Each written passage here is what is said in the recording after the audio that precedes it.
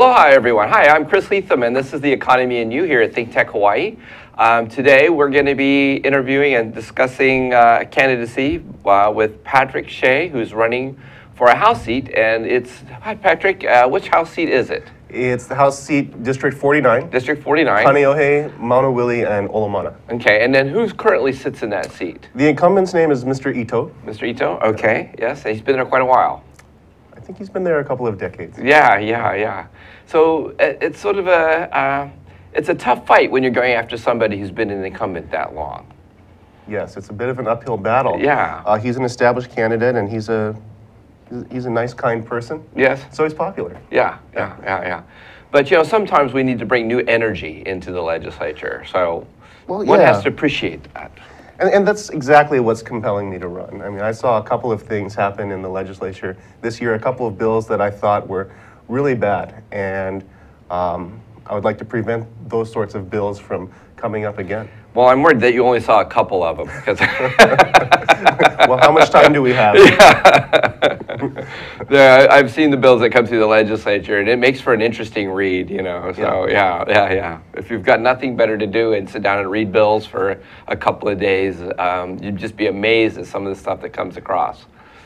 And I don't think that we're engaged enough as a community or as a people to really know enough about these things. And so sometimes we don't know the issues well enough. And so I'd like to, get those things out there. Yeah, and one of the things that I think is challenging, and I'm going to just put that's out there for anybody at the legislature that might be listening, is the search engine for looking up bills needs to be revisited. It's very difficult to work with to find the bills that you're looking for.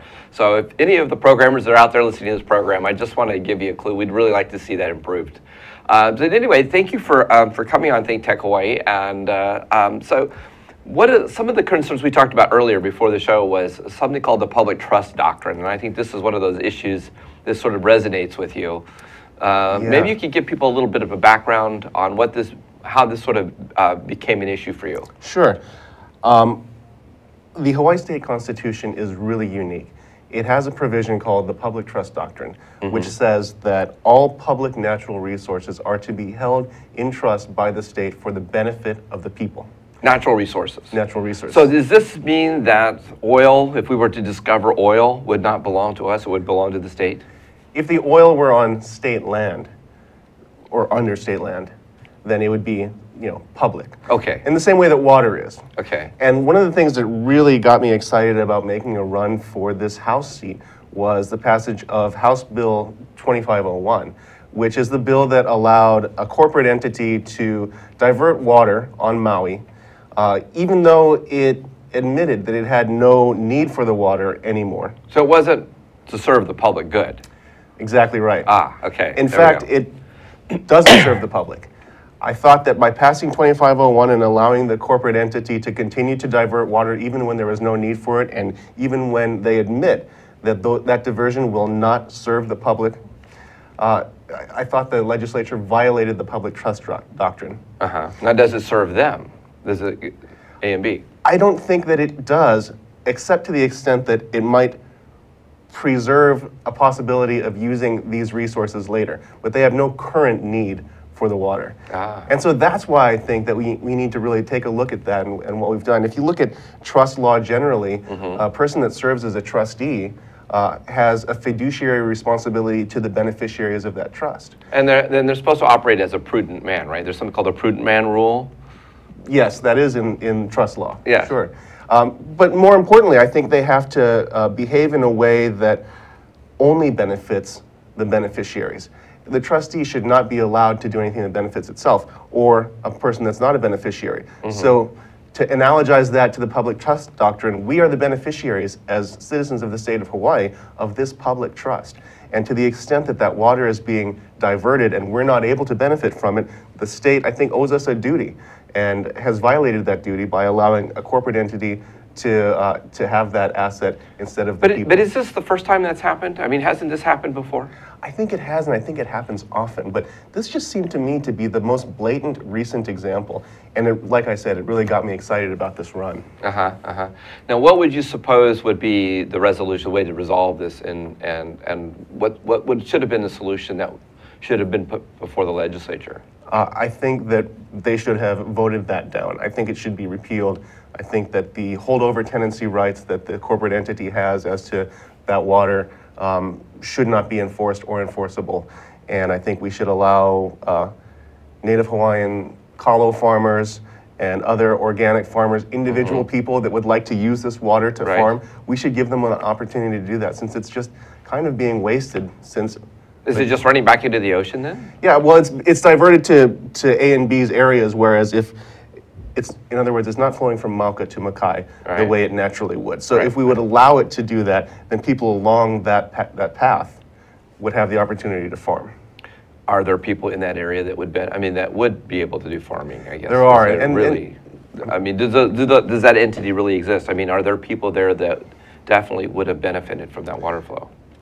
I think there are. I'm sorry for interrupting you. Yeah. The answer is yes. Okay. And these were the folks that were protesting the 2501, and it was in the news quite a bit a couple of months ago, so yes. So clearly there are people who now are losing out because of this. And so, but one of the challenges, of course, when you have a large corporation, they bring a lot of influence to the table.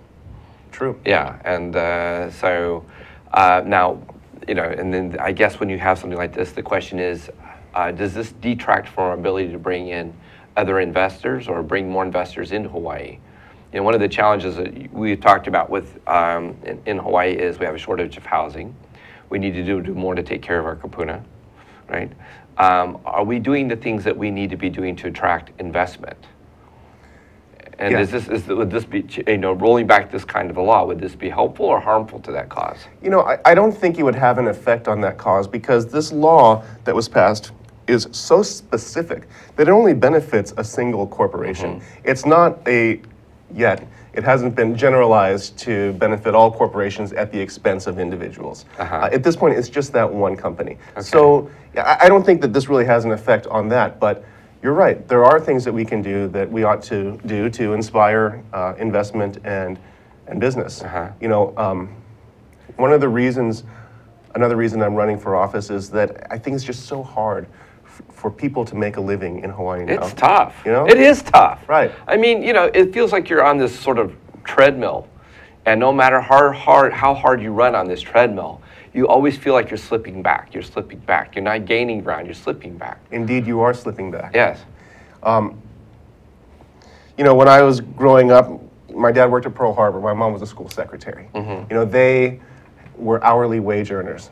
They could afford to buy a house. They could afford to send me to college. And I just don't think that we're in a position where, you know, people that would be similarly situated today would be able to do both of those things.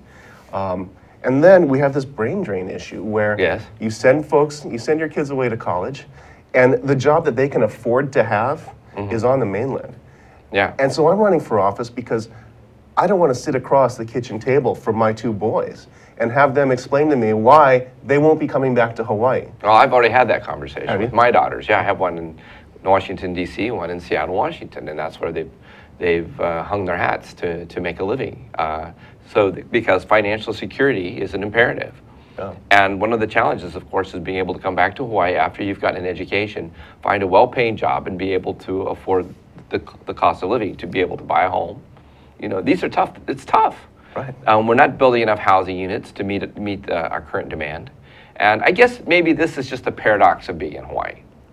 Maybe it's a paradox. Maybe the challenge is because we're in a beautiful place, we have a limited amount of land, maybe we're always going to have this problem. Or is there something we can do? You know, we've had this problem for a long time. Yeah. It seems worse now, but maybe that's just because it's the way I'm seeing it. But, you know, our islands are beautiful. Everybody would like to have a house here. So we compete on a global scale for real estate. But our jobs are all tied to the service industry. And so the wages don't keep pace with the value of our property. There's no way they keep pace. Absolutely not. Not possible. No. Right. Yeah. So, you know, we talked a little bit before we got started here about we're going to need 65,000 new housing units just to keep pace with the demand. And development's going to be necessary. We're going to have to provide that. But we need to be able to provide it in a thoughtful and a conscious way. To the extent that we can preserve natural open space, we need to do that. That's right. I would agree with that, yeah.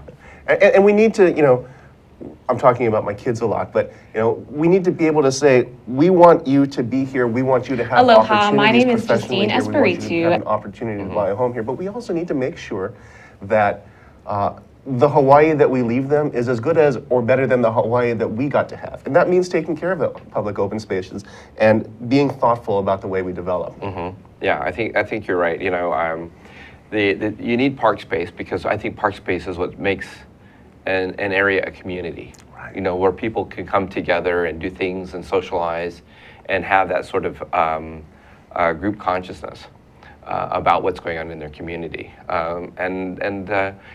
are going to be changing, though. I mean, I think cars are definitely going, we've flooded the roads with vehicles. I don't think we can keep doing that at the pace that we've done it. We are going to have to find alternative solutions. The rail certainly presents some unique challenges. One, because it's a huge investment. And the question is, at the end of the day, is it going to pay off for us?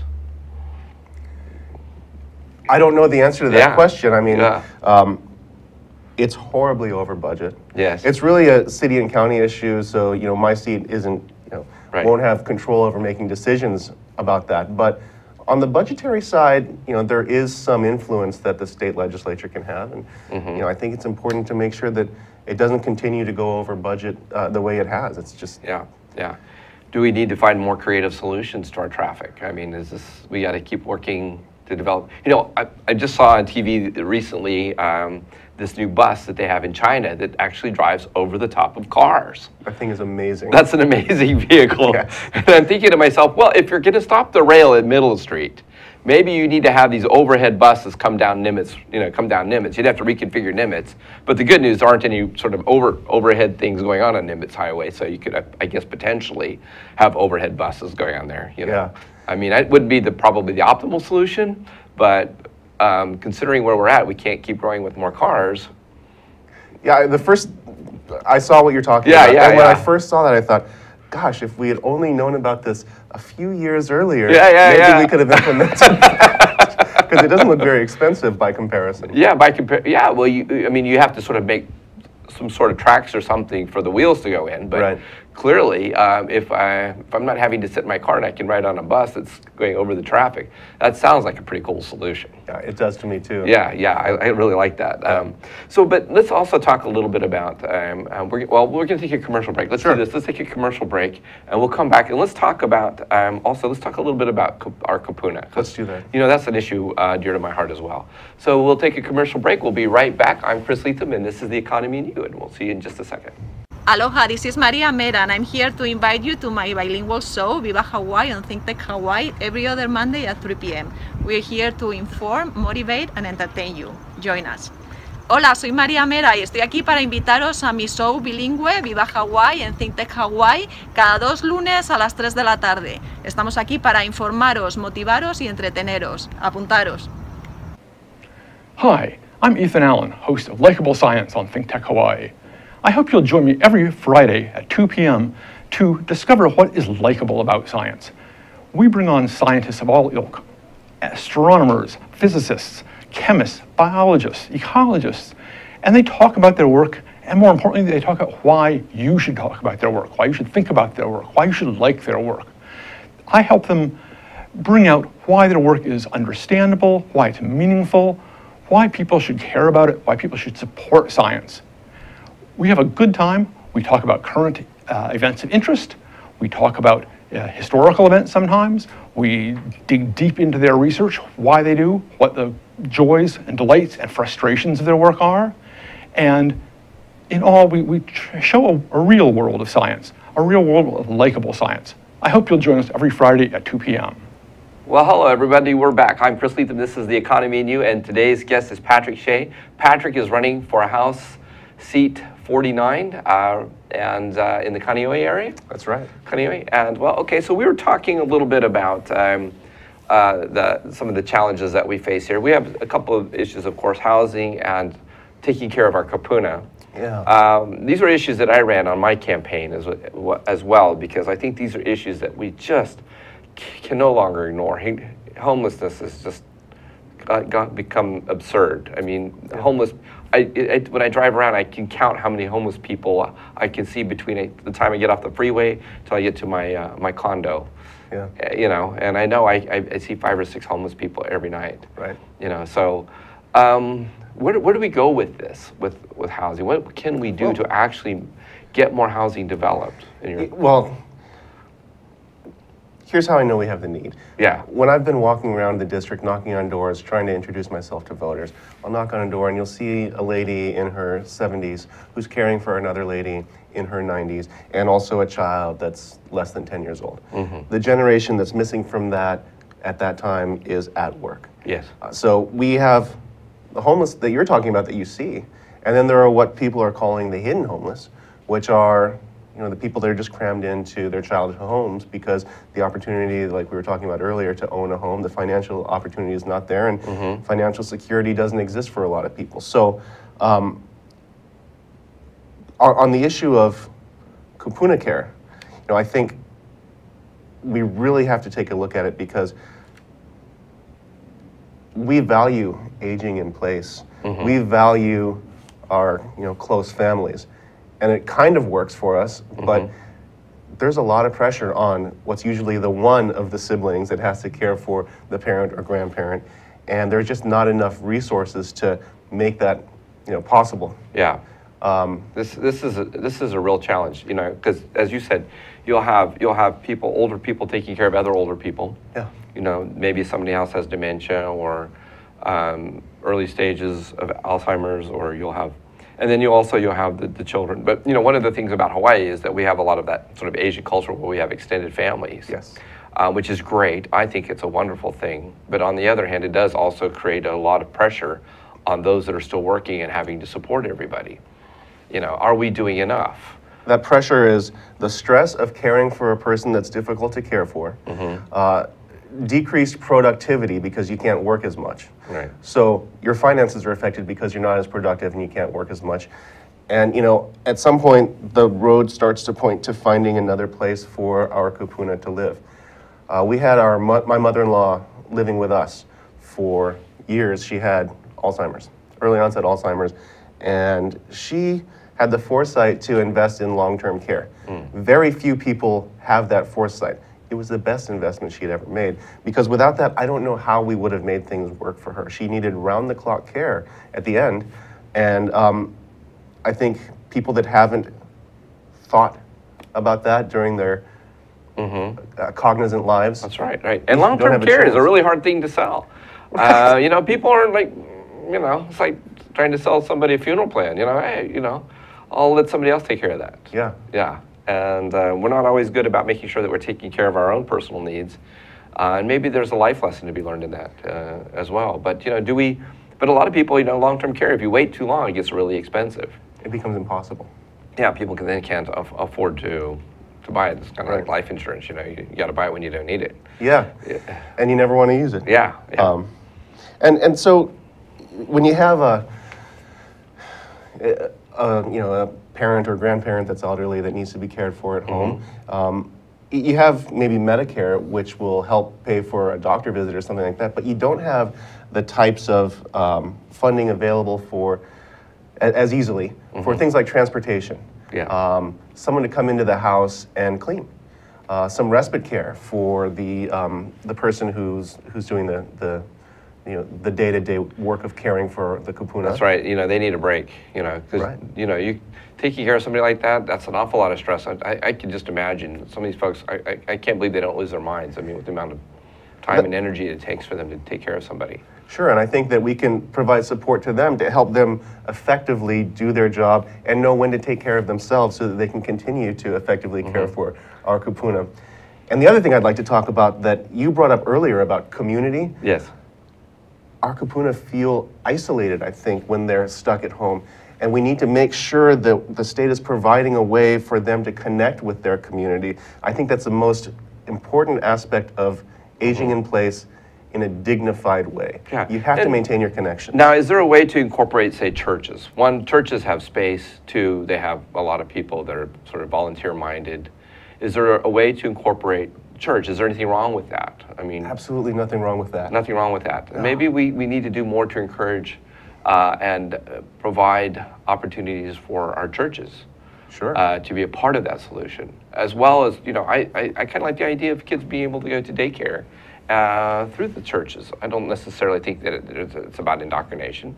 They have facilities. They have people that are, you know, generally capable. It seems like that maybe we need to, you know, to exploit those resources.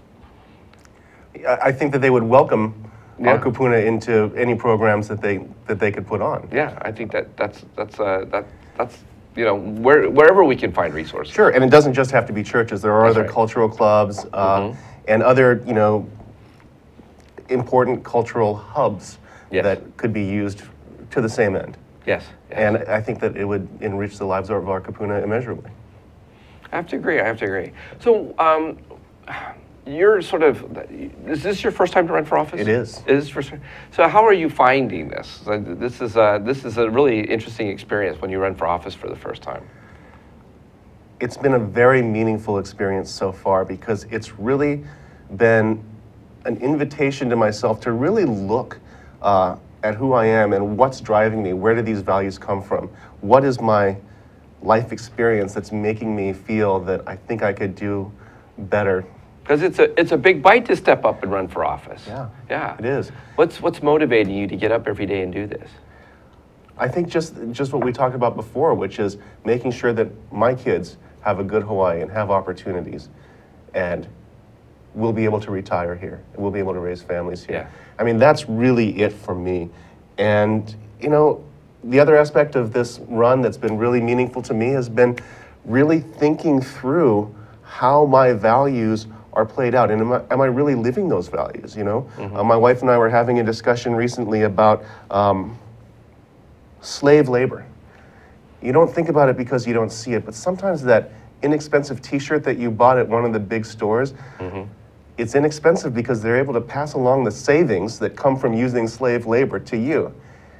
And you really have to, you know, think about these things in a way that you might not if you're not running for public office. You have to think about how your values play out in your life and whether or not you're really living your values. We can be blind to these things, or we could really have an awakening. And for me, it's been a tremendous amount of personal growth because it's helped me think these things through. Well, you know, I always want to encourage people when they see somebody like you running for office to step up and come to the ballot box, vote either through the mail or vote and show up on election day and vote. I think a lot of people don't necessarily who don't vote don't really appreciate the amount of sacrifice that a candidate makes and what they're really giving up when they run for office, and that you're trying to realize your values and the values of your community. And I think it's such a huge sacrifice that it feels to me it's a bit of a disservice when people don't step up and vote. I agree. So I'd really like to see that. Yeah, I think we have a duty to operate this democracy. We need to teach our kids in school how they get involved in our democracy. They need to understand, in a way that I think past generations have, the responsibility to vote. And sometimes I'll be knocking on doors in the district and people will just be so frustrated and they'll say, I don't vote. And you say, well, no, I understand your frustration, but I think this is what the first step in trying to get, you know, change things.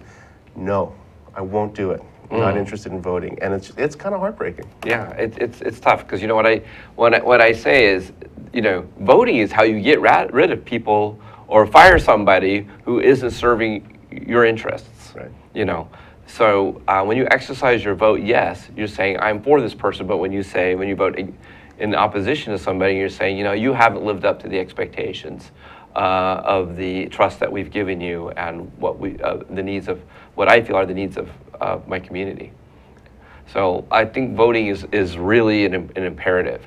And Hawaii, of course, has had some of the lowest voter turnout in the nation. Yeah. So I sort of talk about this because it's really important that we participate in democracy. Right. You know, you went to law school. I did. Which took quite a sacrifice as well.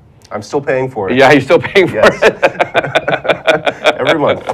The student loans just sort of go on forever. It's been 18 years and I'm still paying Still them. paying the student loans. Oh my. And it's so much more expensive now than it was when I went. Yeah, I mean, I this think is it would probably crazy. cost twice as much. And Yeah. I can't imagine the debt load that people that are graduating from law school now have, and then to have to work in Honolulu, and I don't know. It's easier to go someplace else and have a high paycheck. Yeah. Well, you know, maybe one of the things that we also need to consider is not only, you know, just the short term, but we also have to think strategically.